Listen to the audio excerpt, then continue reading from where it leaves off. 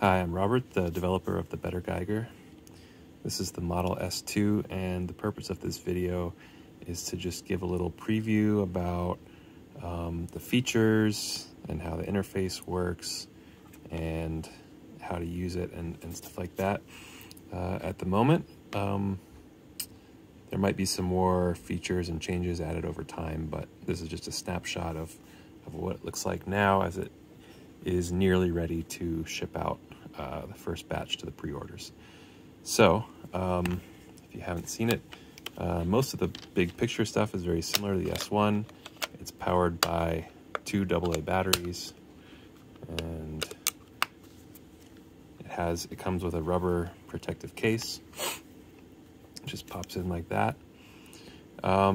Before there was basically an on-off switch, a sound on-off switch, and then one button to switch through the modes, and that was all there was in terms of controls and features. So it was very simple to use, which was the goal, but now I've tried to add a few more features while still hopefully keeping it fairly simple and straightforward to operate and use and understand. So now it has 6 buttons: settings, sound on off, so that's the clicker. The top middle is for going through the different displays, 7 or 8 of them. Power on off, and then a left and right and up and down for different things, which you'll see in a minute. So we'll turn it on, and there is a flicker. That's just because of how the camera exposure works and how the LED works, but in reality the flicker is not there. It looks steady, so I don't know that there's a lot I can do about that. Well, that's better. Okay, so right there, that's the power on off, and the count rate's a little higher than normal because I do have a cesium source, a check source nearby. But yeah, we'll start from, I'm just going to cycle through here to the first mode,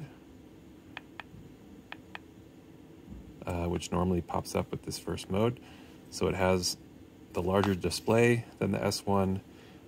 It shows the unit here, microsieverts per hour, and then there's a range indicator, same as before, where it shows basically normal, high, or danger, and it's a little bit arbitrary, but it's 0 to 1, and 1 to 10, and 10 and above microsieverts per hour. So that's how it's delineated, and I could get into details for why it was chosen like that, but that'll be in the manual. Explain more. There is now a battery indicator, but because it takes different types of batteries, it doesn't really know what type of battery is there, so it can't tell you the percentage of what's left. Like with a lithium ion, for example, it's very easy to do because it has a very predictable curve. But if you use alkaline or some different rechargeable AA batteries, they have different curves, so you can't know from checking the voltage what the percent left is. So it just says battery is okay, and if the battery were low, it would proactively beep 3 times and say on the screen for a couple seconds, battery low, shutting down, and then it will shut down. So you don't have to wonder whether or not it's going to act strange with low battery. This tells you which of the 2 alarms are on or active. There are 2 alarms that can be set now, which was not the case with the S1. And then it has the large number showing the current reading in microsieverts per hour in this case. And yeah, this can show, so there are 2 types of alarms. There's the rate alarm, which is if the dose rate goes above a certain level, it'll alarm and beep until you confirm that it was heard with a button. And then it won't alarm again until the level has dropped down below the alarm threshold and then goes up again, then it'll beep again. That's how the rate alarm works. There's also a sum alarm, which will trigger according to the total amount of dose received since the device has been turned on. And you'll see more about setting them in just a minute. So now it's switched to millirem per hour, which is just a factor of 10 different. The rest is basically the same. This is now CPM, counts per minute. And you can see it reacts to the source. Put the clicker on. So this is the sound button. So all it does is turn the click sound on or off. So you can hear when the source gets close. It really screams, and when you move it away, it goes back down, but it's still a little bit close. So that is counts per minute. And so yeah, either alarm could be set, and then there's the sum alarm, which said is since the device has been turned on, the total amount of dose it's received. The next mode is since power on. So it says since power on, the time it's been on, the total counts, the average counts per minute, average microsieverts per hour, and the total microsieverts since the device has been turned on, and it gives the conversion from millirem to microsieverts. And if you want to reset these numbers, you would press this button. So I'll press that a little longer.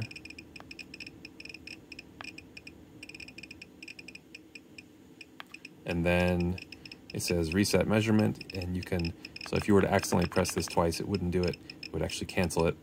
Or you press left to confirm the reset. Press that for a couple seconds, and you see it's back to 0 minutes, and it's still got a number there for the average, but it's just from the last couple seconds. And the microsieverts, the dose, total dose reset back to 0.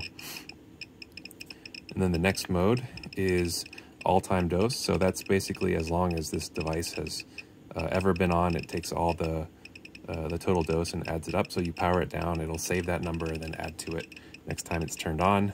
And that's all the same information, just in different units.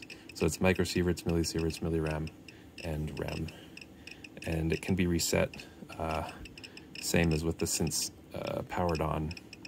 So you have, you know, a way to kind of track the dose, and if it's turned off by mistake or something, you wouldn't necessarily lose it. And if you want to measure your exposure for a day or a week or whatever, this could be reset and done in that way. Next is a dark mode. It just has a little flashing light indicating that it's still powered on, and that reduces the power a bit.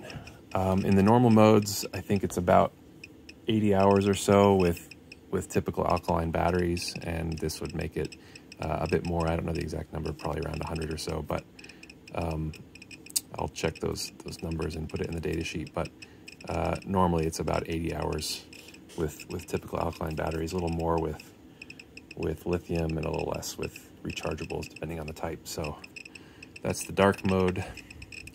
And then there's a developer data thing for a few numbers in case anything is needs to be checked or whatever with how it's operating internally, but that's not really for users. And then we're back to the start. So we've seen the clicks on and off, power mode. Now we can go turn the sound off. We'll go to the settings, and hopefully that's visible. But basically, this is a larger screen than the S1, and the sensor is exactly the same. So sensitivity and so forth is the same. But what is different is the firmware is improved, and now it can handle higher rates, and it will now go up to about 100, well, not about, it'll go up to 100 millisieverts per hour with a cesium source, whereas the previous one would go to 20 millisieverts per hour before maxing out. And this one also gives an overrange indicator, where the other one would sort of show jumpy numbers, and it would be pretty obvious that it was acting irrationally, but now it simply says overrange when it goes overrange. So that's another improvement. So I pressed the settings button to go into the settings, and now up, down, left, right has a new meaning. So up, down changes which thing is being modified, and there's basically 7. And in this little box, it tells you what you're changing with the left, right. So you go up, down to pick what you want to change, and left, right to actually change it. So we have 3 for the rate alarm and 3 for the dose alarm, and then 1 for the smoothing. So this shows how quickly the screen will, how quickly the number will react to changes in the level. Some people get a bit worried when they see the number jumpy, because there's kind of natural fluctuations, or there's randomness to the number, and they'll worry about that. So they should probably set it to slow and smooth. Others want to see it react quickly if there's a change to the environment, and they're okay with some more jumpiness in the normal baseline readings. So they can basically choose those different modes to sort of lean it one way or another. So I'll leave it on slow and smooth. I'll go back to the top, So rate alarm on off. So there's a little arrow here pointing to the off. So we can go on or off with the rate alarm. So I'll put the rate alarm on so I can show how it works in a minute. And I'll go down to the next option, which is the base number. So this basically changes the leading digit, 1 through 9, which now it's 0.6, 0.7, 0.8, 0.9, then back around. Down one more, it changed the X10 number, which means basically is it 0.6, 6, 600, so it adds or removes a 0 to set the rate alarm to whatever. I'll leave it at 0.6 for now, so I can trigger it pretty easily with a check source. And then for a sum alarm, it's the same, but it's just microsieverts instead of microsieverts per hour. You can turn it on or off and set the base number, set the X10 number to whatever, and then back to the smoothing. So those are basically the settings, along with being able to reset. And then it says here, press the sound button to exit. And so I'll do that.